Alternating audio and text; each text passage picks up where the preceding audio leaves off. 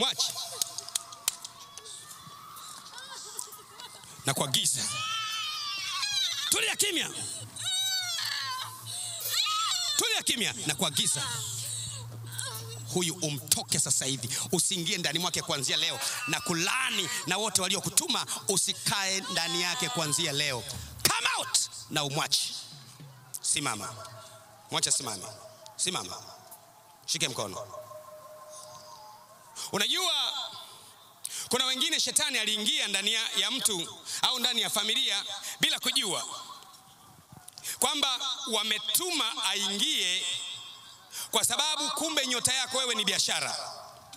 Sasa wao wameona kwamba wewe ukifanya biashara utafanikiwa na fedha yako itakuwa kwa ajili ya utukufu wa Mungu. Kwa hiyo sasa wanatuma kitu kile kinaingia ndani ya mumeo. Mumeo anaanza kuwa wazimu tu, anakwambia toka, sikutaki tena. Unashangaa mmechuma wote, mmeanza wote, mmehangaika wote, mlikuwa wote kwenye chumba kimoja, mlikuwa hamna gari, mlikuwa hamna chochote, mlikuwa hamna nyumba, mkajenga wote. Wewe ndio ulikuwa msimamizi wa biashara zote. Sasa mumeo wametuma kitu kikaingia ndani yake, hakutaki tena. Na kwa sababu hivyo na wewe mwenyewe umeingiwa roho ya uchungu. Unajiona mbona wamenifanyia hivi? Mbona wananizuru mali yangu? Sikubali. Nataka nikwambie usitumie nguvu zako za mwili. Mtegemee Yesu. Yesu ni msaidizi wa wasio na msaidizi. Yesu anawahurumia walioonewa. Yesu ni msaada wetu patikanao wakati wa matele. Yesu ni ngome yetu. Usimwache Yesu. Imeandikwa, mtumaini Bwana Mungu wako na wala usitegemea akili zako mwenyewe. Katika njia zako zote umkiri yeye, naye atayanyosha mapito yako. Usiogope. Mtafuteni Bwana maadamu yu karibu. Mwiteni maadamu yu karibu. Bwana anawapenda wale wanipendao, na yule anitafutaye kwa bidii ataniona. Utajiri na heshima ziko kwangu, na mali idumuyo, wasema Bwana. Ina maana pamoja na hayo yote waliofanya kwako, pamoja na yote yale, usishikwe na uchungu. Lakini leo useme hivi, nimegundua waliofanya, leo nitajipanga upya tena. Leo napanga vita upya kinyume na wao, maana nimewagundua. Zamani nilifikiri bahati mbaya, zamani nilifikiri mikosi tu, zamani nilifikiri sipendwi. Nimegundua wako nyuma wanaochochea hayo. Leo lazima nasimama, naamua kumfuata Yesu vile vile alivyo, namfuata na nguvu zake na uweza wake, na lazima atakusimamia. Walisema kwamba utahama mjini, na mimi nakutangazia hutahama mjini, utabaki mjini. Walisema hivyo, utahama mjini, na mimi hutahama mjini, wao ndio watahama mjini. Walisema utalijua jiji, nasema jiji litakujua wewe. Nyamaza kimya, pepo mchafu. Una nafasi ya kusema na mimi. Quiet. Usiseme chochote. Die in peace. Kufa kwa amani. Shindwa kwa damu ya mwana kondoo. Kwa hiyo kuna wakati sasa wanakuwa wanafanya vita na wewe bila wewe kujua. Wameingia, wewe unasema tu, nasikia kama kuna hewa inakuwa inazunguka kifuani hapa. Nasikia kama kuna inzi amenipalia mahali. Nasikia kama jicho lina vumbi vumbi. Nasikia kama vitu fulani, nasikia kama vitu fulani. Mwimbaji mmoja akaniambia, nimeota watu wananiwekea vijiti kwenye koo. Nikamwambia, sio watu wanakuwekea vijiti kwenye ukoo. Kwenye koo. Kuna watu wanataka wimbo huo ukiimba uanze kukoroma kama mbuzi au kama punda. Unaona sauti yako ile inatisha. Ndivyo alivyo shetani. Nakwambia leo, wala usiogope. Ujue tu kwamba Mungu ameongea na mimi. Ujue tu kwamba Mungu ameniamsha tena. Ujue nilikuwa nafikiri ni baba mdogo, kumbe sio baba mdogo. Nilikuwa nafikiri ni watu, kumbe sio watu. Leo lazima uamke na useme hapana. Jeshi lijapojipanga kupigana nami, moyo wangu hautaogopa. Leo ninavaa silaha ya Mungu, siogopi tena. Siogopi tena. Hebu sema kwa jina la Yesu. Hebu sema kwa bidii, katika jina la Yesu. Leo mimi ninatangaza, kama kuna mtu au pepo aliyenuiziwa avae sura ya mnyama au mdudu ili anishambulie mimi, ashambulie biashara yangu, ashambulie kazi yangu leo kwa jina la Yesu. Lazima adhihirike kwa jina la Yesu. Hebu sema adhihirike.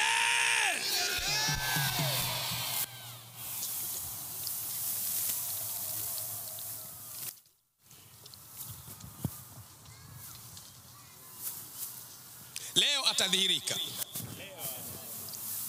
Kama ameshambulia watoto na shule ya watoto imeanza kwenda vibaya, unahangaika na watoto tena na tena, wanakuwa wakurudia pale pale. Unakuwa unajua, jamani, mwanangu amekuaje? Zamani mwanangu alikuwaga na akili, siku hizi akili imekwenda wapi?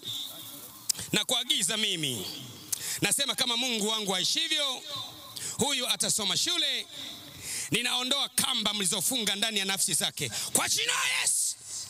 Naagiza kuanzia leo akili yako na ifunguke, na ufahamu wako na ufunguke, na kauli ya kishetani na iondoa, na tafakari ya kishetani na iondoa, na kuvisha nia ya Mungu ya utii na uaminifu kwa jina la Yesu. Mungu amevunja nira za waovu, ameharibu mipango yao. Walijipanga kukuangamiza, lakini Mungu amewaangamiza wao. Nisikilize vizuri sasa. Unaweza kuwa unafanya biashara, alafu wewe unasema biashara yangu nina bahati mbaya, lakini kumbe wewe hujui, kumbe yule kaka mliyeanza kufanya naye biashara si mtu, ni kiumbe tu wa aina fulani fulani. Hebu wewe anza kuomba ukiwa unakwenda kwenye biashara, useme simple words, maneno rahisi tu, katika jina la Yesu. Baba, nakwenda kufanya biashara. Sio lazima uombe saa moja, sio lazima uombe masaa mawili, sio lazima uombe nusu saa. Unaweza ukaomba dakika 3 au 2. Baba Mungu, kwa jina la Yesu, ninakwenda kufanya biashara.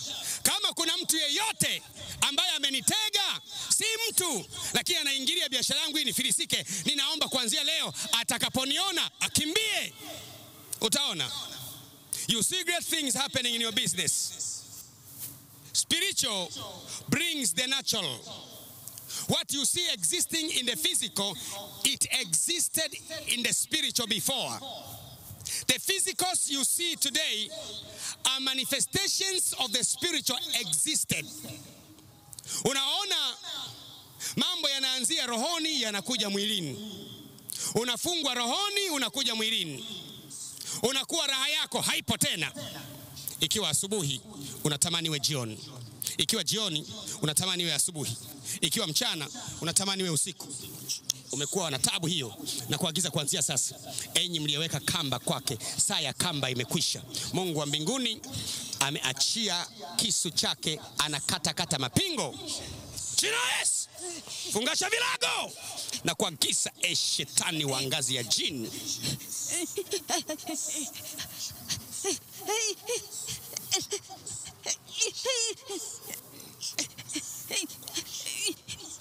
nyamaza kimya na umtoke. Away. Shut up Satan. Kwa hiyo unaweza kuona mtu anakwenda kwa ugumu sana, lakini yeye hajui kwa nini anakwenda kwa ugumu. Hata mtu na mke wake wanaweza kuanza kulaumiana. Ni kwa sababu yako wewe, ni kwa sababu ya yule. Kwa sababu kuna mitego mingine mtu alitegwa tangu akiwa tumboni. Tangu kwenye tumbo la mama yako alitegwa. Unaona, Sulemani anasema mama yangu alinitungia mimba hatiani, nami nalizaliwa nakiwa mkosa. Kumbe kuna mitego mingine inaweza kutegwa, mwache, inaweza kutegwa tangu tumboni. Tangu tumboni mtu ametegwa. Sasa umekuja kumuoa yule dada, kwenye ukoo wao alishategwa tangu akiwa tumboni. Usimlaumu. Unatakiwa umsogeze karibu na Mungu, umsogeze karibu na kufunguliwa, ili maisha yake yaende vizuri. Alishategwa tangu akiwa tumboni. Na leo navunja mitego yote ya tangu utoto. Mitego ya tangu utoto, mizimu ya tangu utoto, mizimu ya tangu utoto, mizimu ya tangu utoto, mizimu ya tangu utoto. Sikia, Bwana aishivyo, unyamaze kimya na utoke ndani ya tumbo hili kabisa, na usiongee na mimi kamwe. Shetani, rudi kuzimu. Out from now in the name of Jesus. Shut up your mouth. Uwe sawa. Sema asante Yesu. Asante Yesu. Asante Yesu. Asante Yesu. Kwa hiyo kuna mtu utamuona anaishi na hizo ups and down. Na anaweza kusingizia, unajua mimi bwana ni kwa sababu fulani, kumbe alitegwa tangu akiwa tumboni. Tangu mama yako akiwa mjamzito, wana uwezo wa kusoma nyota. Wakaona atakayezaliwa huyo mtoto aliye tumboni atakuwa ni mtoto wa ajabu, atakuwa ni mtoto ambaye atatawala. Kwa hiyo wanatuma vitu tangu mtoto yule akiwa tumboni, wanaanza kumzunguka. Ndio maana anapozaliwa akiwa binti, matatizo yanaanza. Mara ajali ya moto, mara ajali ya kazi, mara ajali ya ndoa, mara matatizo, mara dhiki, mara shida. Ninaongea na wewe. Naongea na wewe. Ninaamuru kuanzia leo, dhiki ile ya tangu muda mrefu, ewe shetani uliyeleta dhiki kwake, uliyeleta kukataliwa na huzuni ya moyo na kutaka kujiua, nasema huyu atakufa leo. Utaishi. Utaishi. Utaishi. You will live, says the Lord. Kwa hiyo unakuta mtu kumbe waliingia bila yeye kuwafahamu. Hakuwajua wakati wanaingia, akajua ni jambo la kawaida tu. Kumbe wao wameingia, wakapenya, wakamtega tangu akiwa tumboni. Umekuwa mtu mzima, ghafla inaibuka tu, eti una ukimwi. Sio. Isipokuwa ni mtego wa mauti wa tangu tumboni. Eti una kansa. Sio. Eti una kifafa. Sio. Kumbe pepo aliingia akawa. Aliingia akageuka na akawa kifafa, na akawa kansa, na akawa balaa, na akawa mikosi, na akawa laana. Hebu sema katika jina la Yesu. Kila mtu ainamishe kichwa chake sasa. Sema kwa jina la Yesu. Kuanzia sasa ninatangaza kiumbe yeyote aliyeingia ndani yangu na sura yeyote, kwa jina la Yesu ninaagiza kuanzia sasa, kiumbe wa kichawi, awe ni malaika wa giza au kiumbe wa sura yeyote, katika jina la Yesu ninamfungulia mlango aondoke kwangu. Kwa mamlaka ya jina la Yesu nafungua mlango aondoke kwa jina la Yesu. Kuanzia sasa ninatubu dhambi zangu zote zilizompa nafasi ya kunishambulia, na makosa yangu yote yaliyompa nafasi ya kunishambulia. Kwa jina la Yesu ninatubu dhambi zangu zote, nafunga milango yote kwa damu ya Yesu. Chochote kilichogeuzwa cha maisha yangu na kiagiza kirudi sawa kwa jina la Yesu. Uso uliogeuzwa, kauli iliyogeuzwa, biashara iliyoharibiwa, tumbo lililolaniwa, naamuru kuanzia sasa kwa damu ya Yesu, kila shetani wa ngazi yeyote na kuagiza kuanzia leo kwa jina la Yesu, kwa jina la Yesu, kwa jina la Yesu, kwa jina la Yesu, hama kwenye maisha yangu kwa damu ya Yesu, kwa damu ya Yesu, kwa damu ya Yesu, kwa damu ya Yesu. Sema damu ya Yesu, sema damu ya Yesu, sema damu ya Yesu, sema kwa bidii damu ya Yesu, sema kwa damu ya Yesu. Na kuagiza kwa damu ya Yesu, huna kibali cha kukaa kwa mtu huyu. Muda wako umekwisha na saa yako imekwisha. Fumba kinywa na umtoke kuanzia leo, usikae ndani yake. Hebu kila mtu sema kwa damu ya Yesu, kuanzia leo ninaamuru kila aliyeingia kwa sura yeyote akanifunga miguu kwa magonjwa mbalimbali, kuanzia leo akafunga maendeleo yangu, funguka kwa jina la Yesu. Sasa unisikilize vizuri sana. Mtu anaweza akaingia akanuiza kufunga kampuni, akanuiza kufunga duka, akanuiza kufunga ajira, akanuiza kufunga ndoa, au akanuiza kufunga kazi.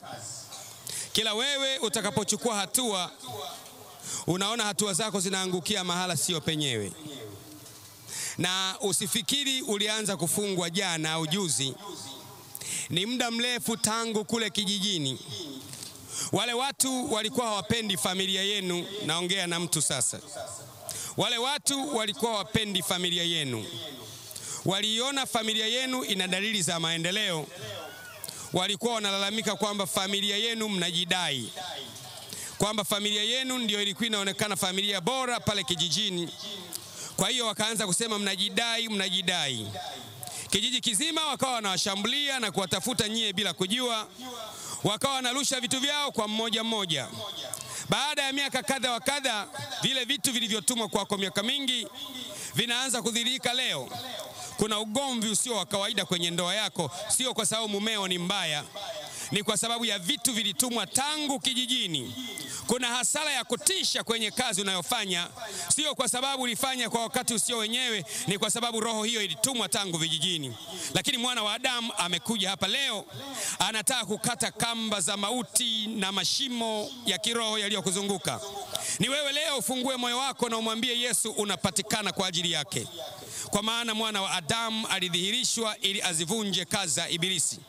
Na kwa kusudi hili Yesu Kristo, Mungu alimpaka mafuta kwa Roho Mtakatifu na nguvu, akazunguka kila mahali akiwasaidia wote walioonewa na Ibilisi, kwa maana Mungu alikuwa pamoja naye. Na Roho wa Bwana yu juu yangu, maana Bwana amenitia mafuta niwahubiri maskini habari njema, niwatangazie wafungwa kufunguliwa kwao, na vipofu wapate kuona tena, na nitangaze mwaka wa Bwana uliokubalika, makisasi ya Mungu. Roho wa Bwana yu juu yangu, maana Mungu amenitia mafuta leo niwahubiri maskini habari njema, niwatangazie wafungwa kufunguliwa kwao, na vipofu kupata kuona tena. Nani mlima mkuu mbele ya Zerubabeli? Maana unashushwa kama bonde lililo chini. Kila bonde litashushwa, na palipopotoka atapasawazisha, na palipoinuka ataparudisha chini. Kwa maana kinywa cha Bwana kimenena haya. Na utukufu wote wa Bwana utafunuliwa, na wote wenye mwili pamoja watauona, kwa maana kinywa cha Bwana kimenena haya. Maana ikiwa Mungu yu upande wetu, ni nani aliye juu yetu? Alipotoka nje akaiangalia Yerusalemu, akaulilia akisema, Yerusalemu, laiti ungejua ya kupasayo amani. Alilia maana aliona Yerusalemu utabomolewa, aliona Yerusalemu utavamiwa, aliona Yerusalemu itasambazwa. Ndivyo Mungu anavyokuona leo. Anakuona umesambazwa, anakuona umeumizwa, anakuona umejeruhiwa, anakuona umechanwa, anakuona umeumizwa. Lakini mimi ndimi Bwana nasema, nimekuchora katika vitanga vya mikono yangu, sitakuacha. Wewe u wangu, nimekuita kwa jina langu, sitakuacha. Naam, jeshi lijapojipanga kupigana nawe, moyo wako usiogope. Naam, yuko simba wa kabila la Yuda, yeye aliyechinjwa kabla ya kuwekwa kwa misingi ya ulimwengu. Ameshinda ili azifungue zile mihuri.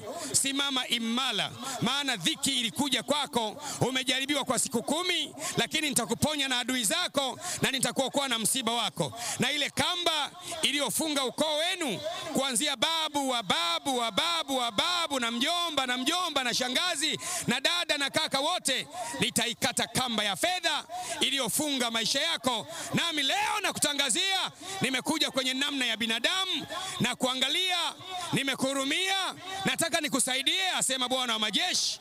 Maana Mungu ni Mungu wa kuokoa, na njia za kutoka mautini zina yeye, naye ni msaada wao walioumizwa na wenye dhiki na wenye tabu, na atakusaidia leo. Shatukupurutapa. Barada kapushikaratapa. Perra masoko shapa. Shatukusakapa. Perra masoko shakapa. Sema ninakataa. Sema nakataa. Kwa jina la Yesu. Sasa unisikilize kidogo. Kuna watu wengine ambaye shetani alipata nafasi kwako kwa vile wewe ulifungua mlango. Kuna wakati uliwahi kufungua mlango ukawa unakwenda kwa waganga wa kienyeji kupigiwa ramli, kusomewa ramli. Ulifungua mlango ukaingia kwenye dhambi. Ndipo shetani alipopata nafasi ya kukutesa na kuwekea vyote alivyokuwekea. Lakini sasa usijute na kulia, unatakiwa ufunge huo mlango. When you have a problem, you don't have to concentrate with the problem, you have to concentrate with the solution. Ujue sasa tatizo lilishaingia, sasa ufunge mlango wa ile dhambi iliyokuja kwako, na dhambi ikampa shetani nafasi. Maandiko yanasema dhambi ikishachukua mimba, tamaa ikichukua mimba inazaa dhambi, na dhambi inazaa mauti. Inawezekana kwako wewe ulitoa mlango ule ili waje wakae ndani ya tumbo hili. Sasa unaweza kufunga mlango kwa kusema, hebu kila mtu aseme, Baba wa mbinguni, mlango wowote niliofungua wakati wa utoto au wakati wa usichana au wakati wa ujana au mahali popote, mlango niliofungua alafu ibilisi akaingia kwangu, na itubu hiyo dhambi kuanzia leo kwa jina la Yesu. Baba wa mbinguni, ninaomba kwa damu yako takatifu unisamehe dhambi yangu hii. Ni kwa sababu ya kutokujua kwangu, na kwa jina la Yesu ninaomba unisamehe. Ninakiri kwa kinywa Yesu alikufa, akazikwa, na siku ya tatu akafufuka. Asante Bwana kwa kunisamehe dhambi zangu. Takasa maisha yangu, takasa mwili wangu, takasa tumbo langu, takasa uso wangu kwa jina la Yesu. Sasa unisikilize sasa. Inawezekana unaweza kuwa wewe ulitoa nafasi bila kujua. Shetani hawezi kuingia ndani ya maisha ya mtu mpaka pale unapompa nafasi. Shetani hana nguvu tena juu ya maisha yako, na anatakiwa hame na aondoke. Na kuagiza sasa, shetani uliingia ndani ya watu hawa kwa sababu kuna mlango uliachwa wazi. Huyu mtu alikuwa hajaijua sheria ya Mungu bado, na imeandikwa pasipokuwa na sheria hapana dhambi. Ninakuagiza kuanzia leo uhame katika maisha yake. Tafuta mahala pengine, sio kwa huyu. Tafuta pengine, sio kwa huyu, kwa jina la Yesu. Ng'oka! Sikae kwake tena. Kwa hiyo inawezekana, na kama sala hiyo niliyokuambia uombe umeiomba kwa uaminifu, maana yake umefunga milango ambayo shetani alitumia. Sasa baada ya hapa tunataka tuombe kwa jina la Yesu na kuamuru mwache huyu kuanzia leo.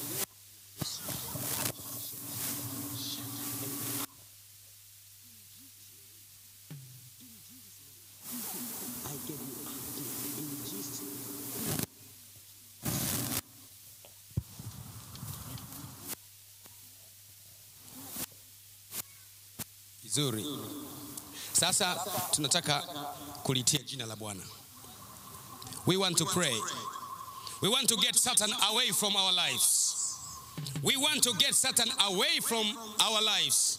Tunataka shetani na malaika zake watoke kwenye maisha yetu. This is our mission today. We want Satan and his angels away from our families, away from our lives in the name of Jesus. Tunataka shetani na wakala wake wote wawe mbali na maisha yetu kwa jina la Yesu. Hebu sema sasa, kwa jina la Yesu. kuanzia sasa shetani na malaika zako uwe mbali na maisha yangu, uwe mbali na familia yangu, kwa jina la Yesu, kwa jina la Yesu, kwa jina la Yesu, kwa jina la Yesu, kwa jina la Yesu, kwa jina la Yesu. Sasa nataka kila mtu afanye mambo manne. I want you to do 3 things. Number 1, identify your problem. Cha kwanza, litambue tatizo linalokusumbua. Linaweza kuwa la kifamilia, linaweza kuwa la kifedha, linaweza kuwa la kimahusiano, linaweza kuwa la kiafya. Identify your problem. Litambue tatizo lako. Cha kwanza, kila mtu ana tatizo ambalo anafikiri linamsumbua. It may be spiritual, it may be financial, it may be marital, it may be whatever you can call it. Kila mtu atambue tatizo lake. Linaweza kuwa la ndoa au la kazi au la mahusiano au la aina fulani. Kila mtu atambue tatizo lake kwanza.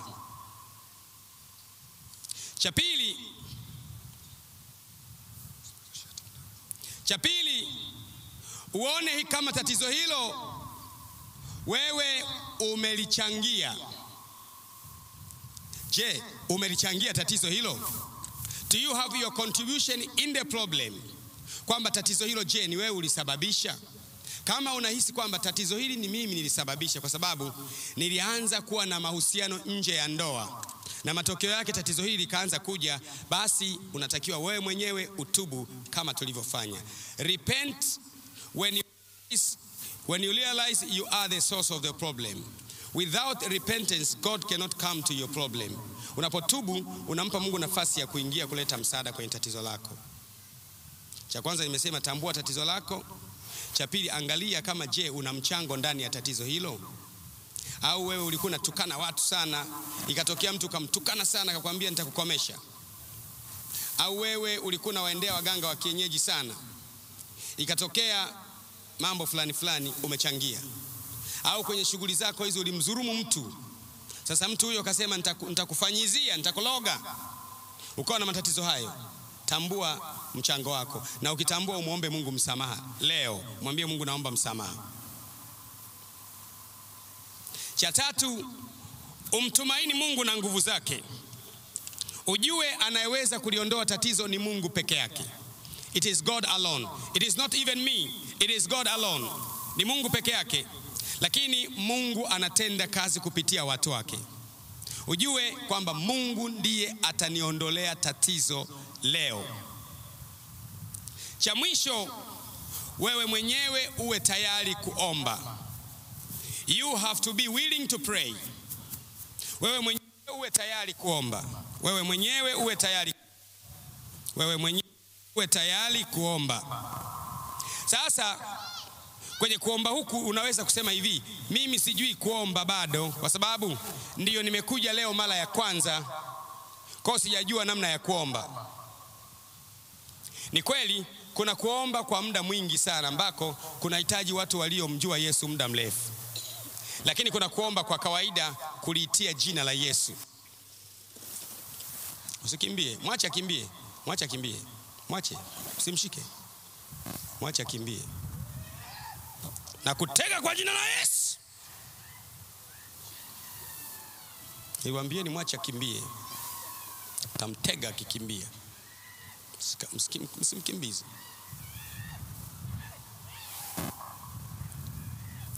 Unaona kuna sababu kwa nini napita huku. Kuna sababu.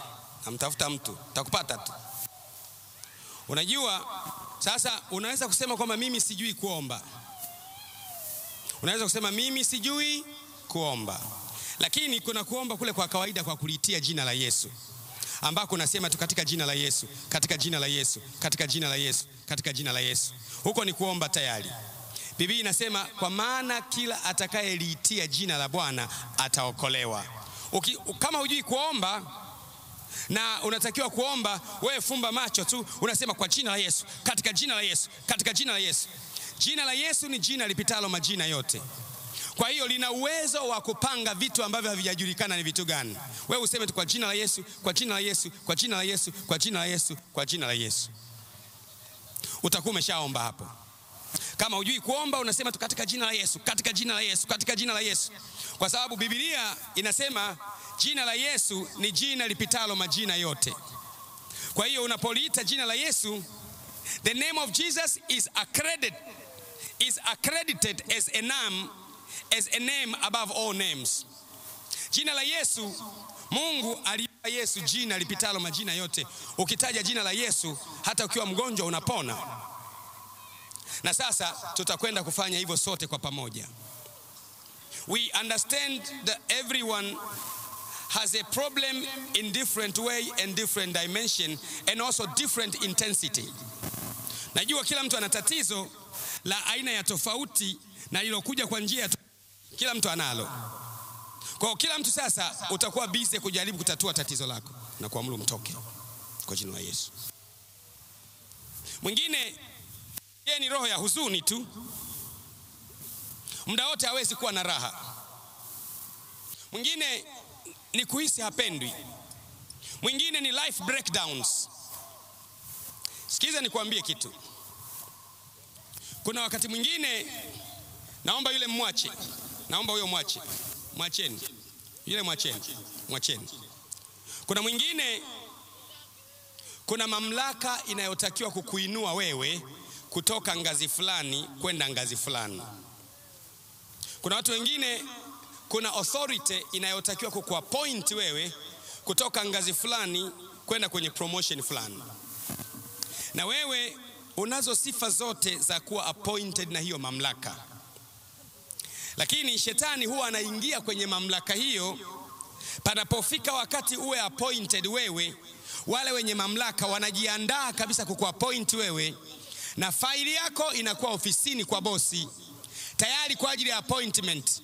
Na unaanza kusikia kutoka kwa watu hongera, alafu unashangaa shetani anaingia kwa huyo mwenye mamlaka ya kukuappoint. Siku ya kutamka jina anatamka otherwise. Kuna watu wanatenda kazi rohoni. Ni watu wa namna gani wanaosemwa wanawaendea washirikina ili wapate vyeo serikalini? Ni watu wa namna gani? Nisikilize vizuri. Hawa watu wako hivi.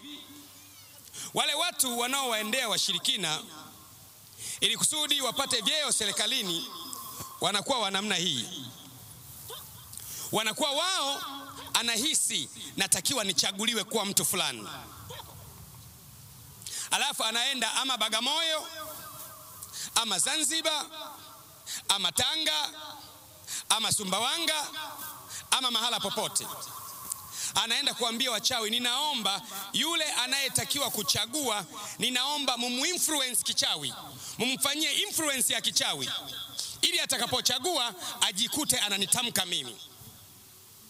Mimi niliwahi kuongea na mtu mwenye mamlaka ya kuteua watu mahali. Akasema kuna kitu kilimtokea, alishangaa. Alikuwa ameandaa majina ya kuteua watu. Anasema alipoanza kutaja wale wote walio kwenye karatasi yake hakuwataja hata mmoja. Alishangaa sana. Kwa nini? Wale watu wamekwenda mahali, wamemwambia mganga wa kienyeji, naomba ufanye kitu ili huyu mtu anayeteua wale wengine ambao wanazo sifa watoke kinywani mwake. Wakitoka kinywani mwake ataanza kuteua watu ambao hawana sifa hizo. Kwa hiyo ndio maana unashangaa, unaweza kukuta mtu ameteuliwa wa ajabu na kuagiza kwa jina la Yesu, come out, come out. Mwache huyu kuanzia leo. Huna nafasi ya kukaa kwake. Ile miaka na ule wakati na ile kazi uliotumwa kufanya ndani yake ya kumwangamiza imeshindikana, na kuagiza kwa mamlaka ya Yesu Kristo, huna nafasi tena ya kukaa ndani yake. Mashetani na mapepo wa kila aina wa ngazi yoyote mliotumwa mumtawale huyu awe na maisha magumu, maisha ya tabu, maisha ya huzuni, na agiza kuanzia leo maisha ya huzuni na tabu na stress na anxiety, mwacheni kuanzia leo kwa jina la Yesu. Come out. Uwe sawa. Ufahamu wako uwe sawa. Kwa hiyo yule mtu mwenye mamlaka ya kuchagua anatamka wale ambao hajawapanga, na wale ambao wamekwenda wakacheza mambo yao wanakuwa na hakika kabisa, mimi nitapata. Ndipo hapo mtu anashangaa, anasema hii fulani kaachwa, hii fulani kaachwa, hii fulani kaachwa, hii fulani ameachwa, hii fulani hajapewa promotion, hii fulani hajawa katibu mkuu, huyu fulani hajawa hivi.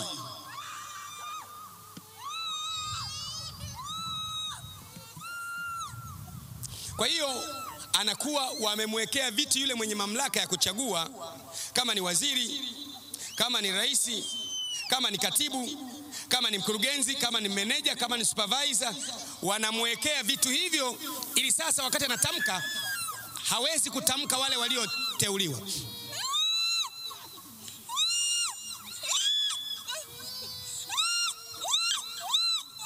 Kwa jina la Yesu, natumia uwezo wa jina la Yesu.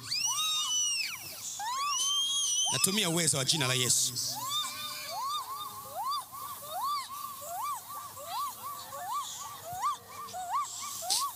Tumia uwezo wa jina la Yesu na kuapisha shetani, ewe jini uliye ndani yake, na kuapisha na kuagiza kwa mamlaka ya Yesu Kristo. I use the authority of the name of Jesus. Nasema kuanzia sasa, nyamaza kimya na umtoke huyu, usikae ndani yake maisha yote. Ile miaka uliyomtesa na kuomonea, ile miaka uliyomfanya kuwa kiti wako imekwisha. Miaka ya dhiki na tabu, miaka ya kutaka kujiua, na iondoa kuanzia leo. Nyamaza kimya na usiwe juu yake kuanzia leo kwa jina la Yesu. Kwa hiyo unakuta mtu mwingine ana ile mamlaka inachezewa. Mamlaka hiyo anaweza kuwa ni baba mzazi. Baba mzazi ndiye anatakiwa atoe maamuzi wewe uende shule. Baba mzazi ndiye anatakiwa atoe maamuzi alafu wanamchezea. Sasa mambo manne tutayafanya sasa hivi, then we will pray together, na tutavunja hizi laana sote kwa jina la Yesu. Hebu sema, kwa jina la Yesu. Roho Mtakatifu, naomba unisaidie kwa jina la Yesu. Amen. Sasa baada ya hapa nataka tuombe kwa pamoja.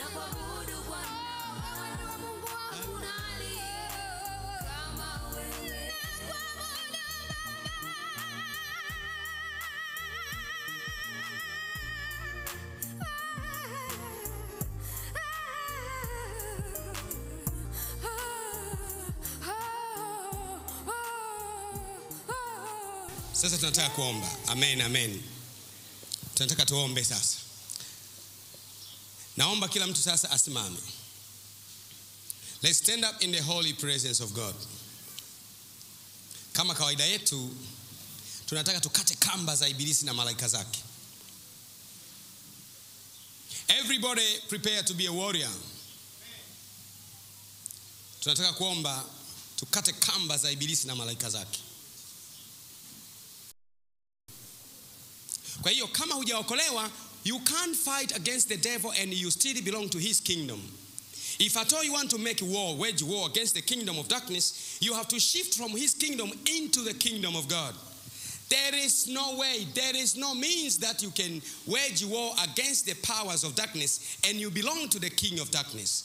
Hakuna namna unaweza kupambana na shetani na uko upande wake. Kwa hiyo sasa sikiliza.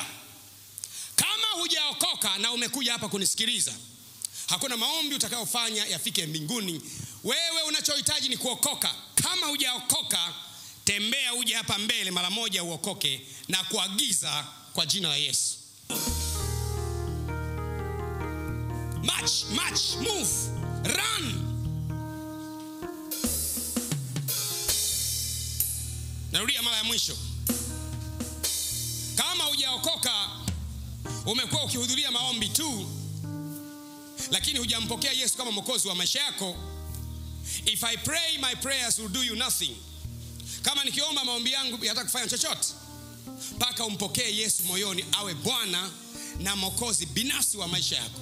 Kwa hiyo njoo hapa nikusaidie kumpokea Yesu moyoni mwako, na utapata faida 4 ukimpokea Yesu. Faida ya kwanza, dhambi zako zote zitasamehewa. Faida ya pili, jina lako litaandikwa kwenye kitabu cha uzima mbinguni. Faida ya tatu, utakuwa mtoto wa Mungu, bali wote waliompokea aliwapa uwezo wa kufanyika watoto wa Mungu, ndio waliaminio jina lake. Faida ya 4, utaingia kwenye agano la Mungu la ulinzi. Wale mliofika nyosha mikono juu kumpokea Yesu. Wote mliofika mbele mikono juu, mpokee Yesu. Wewe unayekuja njiani, hapa ulipoanza kumpokea Yesu. Simama hapa, anza kumpokea Yesu. Nyosha mikono juu, na wengine wote tunyoshe pamoja na wao. Kama uko kule nyuma ulikuwa unakuja, pokea Yesu hapa. Hebu sema: Baba wa mbinguni, nimeisikia sauti yako. Nimetambua ya kuwa mimi ni mwenye dhambi. Nimetambua pia siwezi kujiokoa mwenyewe. Ninakuomba unisamehe dhambi zako zote. Ufute jina langu kwenye kitabu cha mauti, uandike jina langu kwenye kitabu cha uzima. Bwana Yesu, karibu ndani ya moyo wangu sasa hivi. Uwe Bwana na Mwokozi binafsi wa maisha yangu. Asante Yesu. Asante Yesu. Amen. Sasa umeshampokea Yesu. Wachawi hawana nguvu juu ya maisha yako tena. Sawa Rudi kwenye kiti chako sasa. Uko salama. You are now safe. Tuwapigie makofi. Sasa wengine wote tunaomba kwa pamoja. Yule uliyekuwa unakuja njiani, umeishia njiani, ungana kule. Tuendelee na kuomba. Hebu sema: katika jina la Yesu, kuanzia sasa fundo lililofungwa mahala popote, katika jina la Yesu ninaagiza malaika wakalifungue fundo hilo kwa jina la Yesu. Kuanzia sasa mafundo yote yaliyofungwa mahala popote, bondeni, polini, nyikani au popote, kwa damu ya Yesu ninafanya vita na malaika wote wa giza katika jina la Yesu. Mashetani wote ninawashinda kwa damu ya mwanakondoo. Kwa damu ya mwanakondoo imeandikwa, mkaribieni Mungu, pingeni shetani naye atawakimbia. Nafanya vita kwenye ulimwengu wa roho. Baba wa mbinguni, ninaomba upako kwa ajili ya vita, maana mimi ni lungu lako na silaha zako za vita. Naomba unipe upako kufanya vita kwa damu ya mwanakondoo. Nafungua mafundo kwa damu ya mwanakondoo. Nafungua mafundo ya maisha yangu kwa damu ya mwanakondoo. Nafungua mafundo ya maisha yangu kwa damu ya mwanakondoo. Nafungua mafundo ya maisha yangu kwa damu ya mwanakondoo. Nafungua mafundo ya maisha yangu. Hebu kila mtu anza kufungua sasa kwa damu ya mwanakondoo, kwa damu ya mwanakondoo, kwa damu ya mwanakondoo. Nafungua mafundo ya mauti kwa damu ya mwanakondoo. Nafungua mafundo ya mauti kwa damu ya mwanakondoo. Naamuru kuanzia sasa mauti mtoke mtu huyu kwa damu ya mwanakondoo. Kuanzia sasa fungua mauti, nafungua mafundo kwa damu ya mwanakondoo. Na kuamuru kuanzia sasa amka kwa damu ya mwanakondoo kwa jina la Yesu. Tembea kwenda hivi, tembea kwa damu ya mwanakondoo. Hebu endelea kuomba kwa damu ya mwanakondoo. Fungua mafundo kwa damu ya mwanakondoo. Fungua mafundo kwa damu ya mwanakondoo. Fungua mafundo kwa damu ya mwanakondoo. Open, fungua mafundo kwa damu ya mwanakondoo. Fungua mafundo yote kwa damu ya mwanakondoo. Kwa damu ya mwanakondoo. Fungua mafundo yote kwa damu ya mwanakondoo. Endelea fungua maisha yako kwa damu ya mwanakondoo. Fungua mafundo yote kwa damu ya mwanakondoo. Fungua kwa damu ya mwanakondoo. Fungua mafundo kwa damu ya mwanakondoo. Kwa damu ya mwanakondoo. Fungua mafundo yote. Mafundo ya kichawi, fungua kwa damu ya mwanakondoo. Mafundo ya kijini, fungua kwa damu ya mwanakondoo. Mafundo ya kichawi, fungua kuanzia sasa kwa damu ya mwanakondoo. Kwa damu ya mwanakondoo. Kwa damu ya Yesu. Kwa mamlaka jina la Yesu, kuanzia sasa nafungua mafundo yote. Nafungua mafundo, kila mafundo yaliyofungwa. Imeandikwa, asionekane kwako mtu ampitishaye mwanawe au binti yake kati ya moto, wala asionekane kwako mtu atazamaye nyakati mbaya, wala mtu atazamaye bao, wala mtu alogea kupiga mafundo, wala mwenye kubashiri, wala msihiri, wala mchawi, wala mtu ambaye wafu. Kuanzia sasa ninawafuata mafundo yote.